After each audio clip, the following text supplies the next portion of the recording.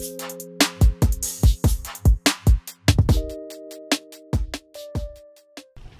morning, it's Abby and I am back with another video. What I'm changing, what's staying the same as far as how I'm going to TTC this cycle. Today I'm on cycle 9 and I just took an ovulation test, and I will probably do an ovulation line progression video once I ovulate, hopefully ovulate this month.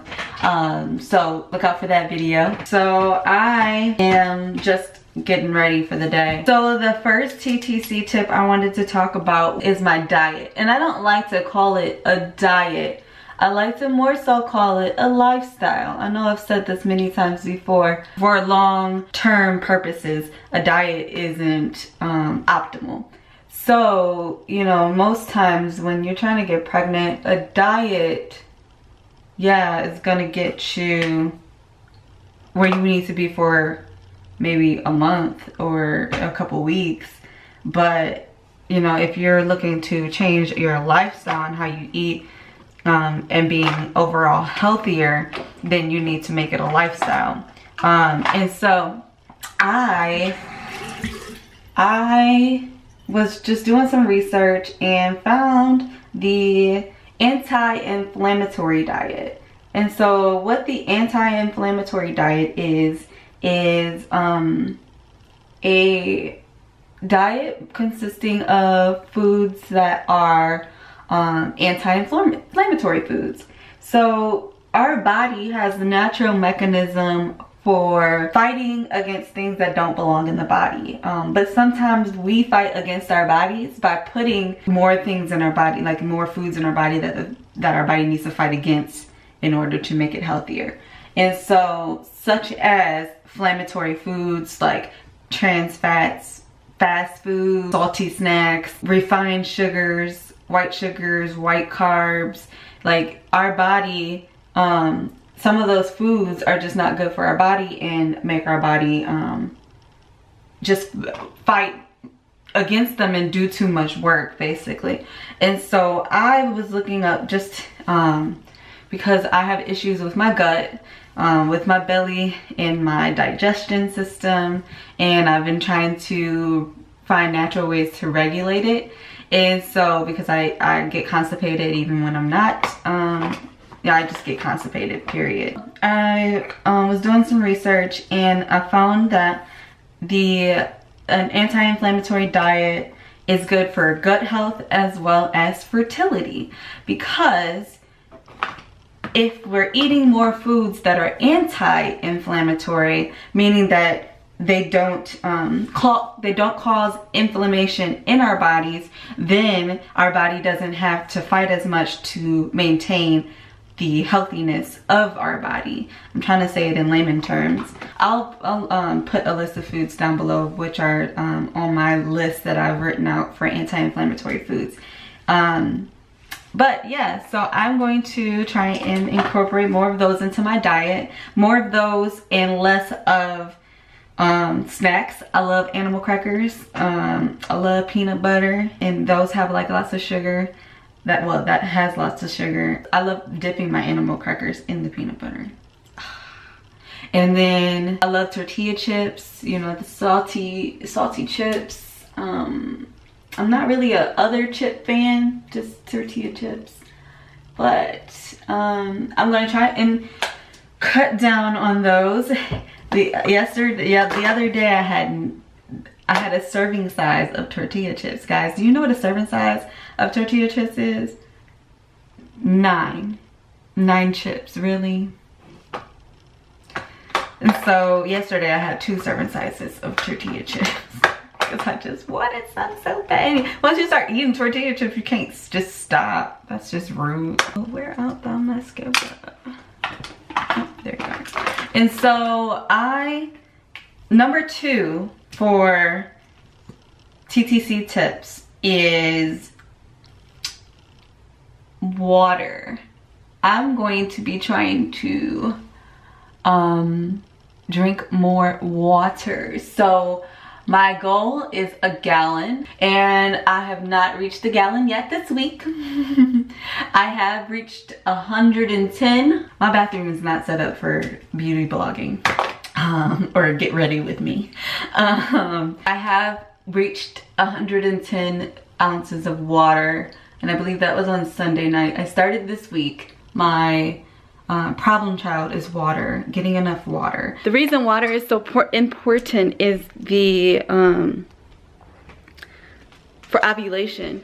Ooh, I like this blue. Ooh. Anyways, for ovulation, your body needs water. Like your eggs need water. I feel like I'm all dried up. I feel like I'm all dried up because I don't drink enough water. Like my eggs are like dried up or something, like, and that's why, you know, cause Lito drinks like over a gallon a day. So I'm pretty sure his sperm quality is a-okay. But my eggs, how you like your eggs, girl? Dried up. And so I'm gonna be drinking more water so that my egg quality improves, because I believe that if I drink more water, you know, your body goes into starvation or dehydration mode when it doesn't get enough water. So it's sending the water to the water that you do drink during the day. It's sending that to the like vital organs in your body, and then your reproductive organs just get pushed to the side, if that makes any sense. And so drink more water. That is my TTC tip number 2. I had to come in here because I wrote down these tips, and oh, tip number 3 is all of these tips have to do with the body and you know, feeding the body, and so, or watching your body. So tip number 3 is checking your BBTs, your basal body temperature. And so the first time I checked my basal body, the first time I did basal body temperatures in my cycle, I got pregnant. That was in February. I had never did BBTs before then, and so I did start BBTs again this cycle, and they've been off. They've been wacky. So I'm gonna do OPKs as well. But the key to BBT is to do it at the same time every morning, and that's where I am not, you know, thriving. Well, the first 2 days of me doing the BBTs, I didn't do it in the first, I started at, you know, like a day before my period ended, and then, but during my period, I just am so sluggish. I didn't go to the gym all week that week, and I'm just so sluggish and tired that I kept waking up late and forgetting to take my BBT. So now I take my BBT at 4:45 in the morning every morning. I'm pretty sure that's probably even too early to be taking it.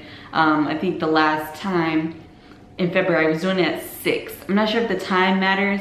That's what time I wake up. Well, I usually get out of bed around 5. So that's why I do them so early. But you don't have to do them that early. You just have to do them at the same time every day. You have to do it before you get out of bed. So like once my alarm goes off, I'll roll over. I don't even sit up, like don't even sit up. I roll over, grab the thermometer off of my nightstand, and usually I set it by my phone because, you know, I can just turn off my alarm and pick up the thermometer. So that's a good tip. And I'll pop it in my mouth. So, and then I press the button and roll back over. So, number 4, listen. Well, this is a TTC tip for me. Listen to my personal trainer. Listen to my body when it comes to exercise. Just exercise. I feel like when I exercise, you know, like first thing in the morning, or sometimes I'll exercise at night. If I exercise during the day, I just feel better. I feel completely like satisfied with life when I exercise. I recommend that you exercise, have a daily exercise regimen. You're just like stretching or you know, walking outside. It's nice and summery outside now, and you know, taking a walk, or If you want to do one of our programs on our website, you can check that in the link below. We do have a 21-day fitness program. Yeah, 21 days. My last tip number 5 is meditation and alone time. The thing is, with TTC, it can become very overwhelming, and it is so important that you're not stressed while you're trying to conceive, because when you're stressed, when your mind is stressed, then your body takes on that stress.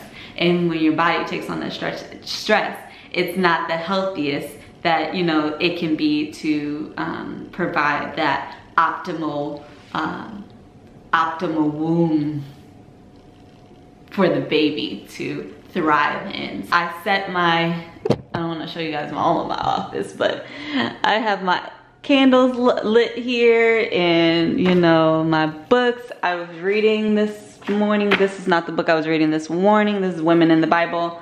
But I just have my little mood set, and you know, I sit here and I just meditate on the Word of God. Today I was reading about fasting. And so I just meditate on whatever I'm reading, you know, have that alone time so that I can clear my head and clear my mind for what, you know, God is going to prepare me for today. I hope that you like these TTC tips.